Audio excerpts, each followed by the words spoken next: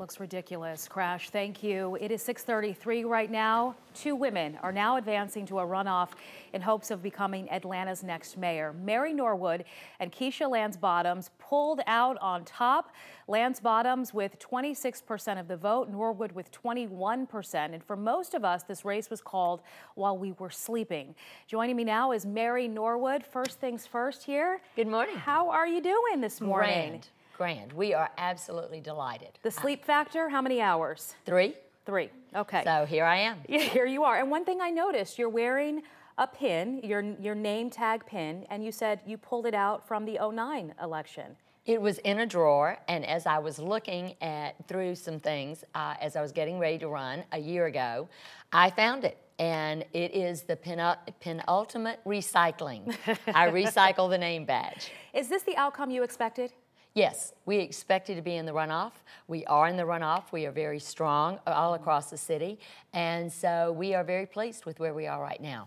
It's going to be a very energetic 4 more weeks. Fulton County, again, took a long time to tally the votes. I Yes. looked at our newscast around 11 o'clock last night, and only 2 or 3% of the precincts had been reporting at that time. I saw you take to the podium around 11 last night. There it was right there.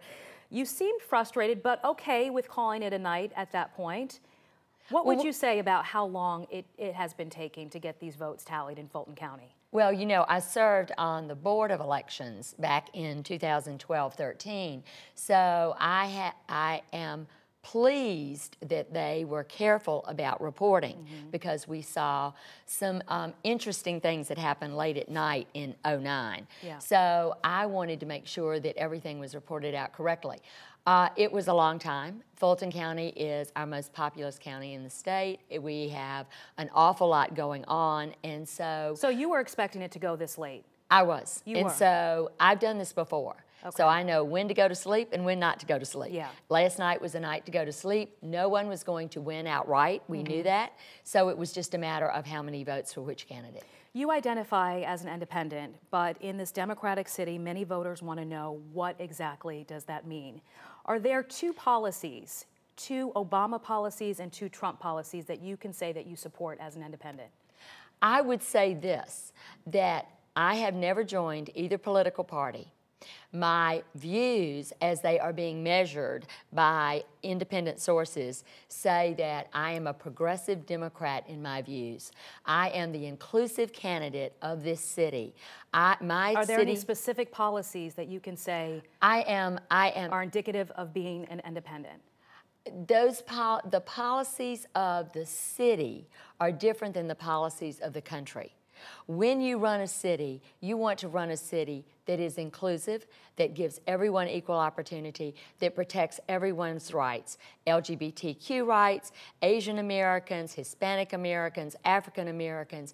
So rather than focusing on national policy, I focus on local. What can I do here to make this city better? That is focusing on public safety, that is focusing on traffic and improvements, that's focusing on the redevelopment of the city.